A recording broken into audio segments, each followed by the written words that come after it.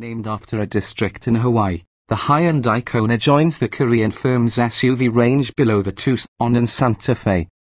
From launch it will sell alongside the similarly sized X20 compact MPV, although for how long remains to be seen.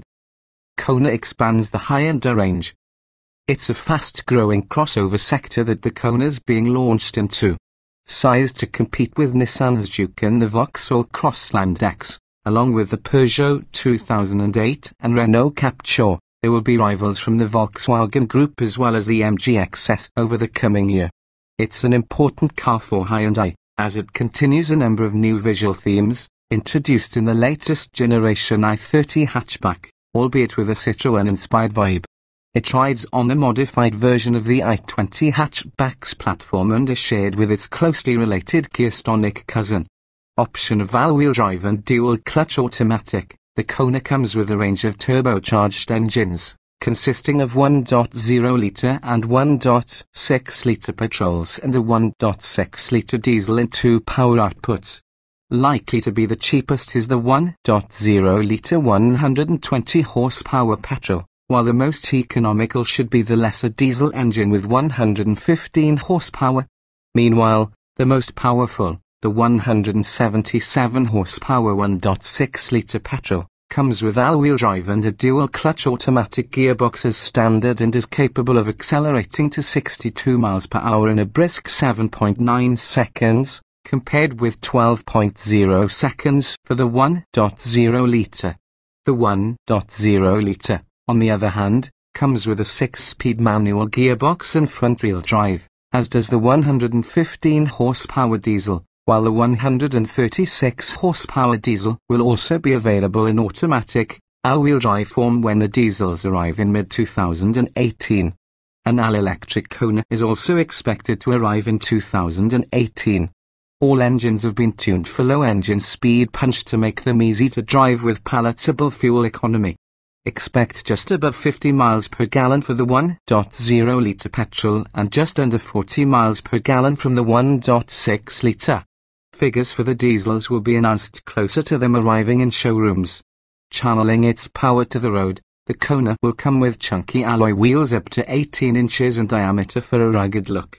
Reasonably high ground clearance of 170 mm for the Kona means that you should be less likely to scrape the underside of this Hyundai when negotiating steep, bumpy driveways or heading down rutted campsite roads than with a conventional hatchback. Kona gets serious outside and in, it looks good on the outside. The slim day running lights DRLs are a new Hyundai feature, neatly house-incorporated turn signals and are positioned in a stack, separate to the full headlamps. At the back, you get a set of LED lamps, with the slim tail lights being supplemented by separate clusters housing the brake lights, indicators and reversing lamps. It's a similar arrangement to that employed on the Kia Sportage. It's decluttered inside, with a split-level dashboard that leaves the display monitor appearing to float above it. It's a setup that debuted in the i10 and i30, and which simplifies the way the heating, ventilation and air conditioning controls work. Hyundai has been working hard to perfect the ergonomic experience of its mainstream cars. What personalization options are there? Like the Nissan Juke, the Hyundai Kona will allow you to personalize your car with bright paint colors, contrasting roof tones and zingy interior trim. Buyers can choose from a wide range of hues including lime green and bright orange to help make their car stand out. On the inside, colored stitching and similarly saturated accents on the steering wheel, around the gear lever and on the seat belts should help you to tailor the Kona to your tastes. What tech do you get in the Hyundai Kona? There's all the safety equipment you'd expect to find in an all-new family SUV.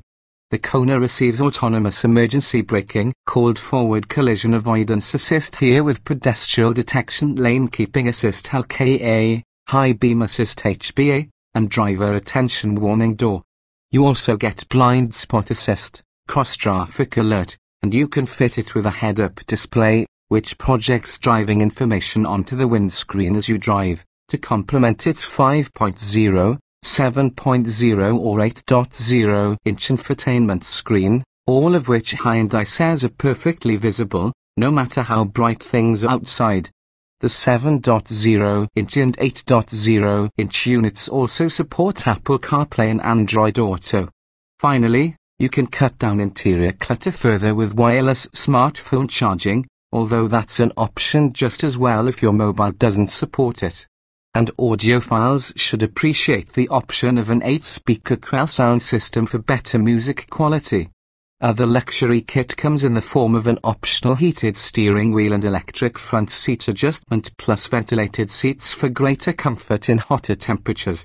How does the Hyundai Kona drive? We've driven a pre-production car at Hyundai's top secret test track in Korea, and from the brief run we had, can confirm that for an SUV of this size, it's very good. So far, we've driven the 1.6-litre petrol in automatic form, which promises a fine combination of speed and economy.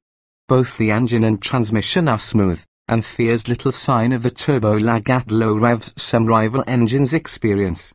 Engine refinement is good but not class-leading, though it settles down well to the league limit cruise, ticking over at a long-legged 2,200 revolutions per minute at 70 miles per hour. The gearbox works well, and is smooth in its changes, but if you want to get more life out of it, you'll have to use the paddle shifters behind the steering wheel. It'll be interesting to see how many buyers do, though. The car we drove was in Korean spec, which means it's softer than a UK car. But despite that, there's plenty of grip and a comfortable ride. The steering is direct, weighty, and although not fizzing with feel, it's communicative enough to allow you to play in the bends with some confidence.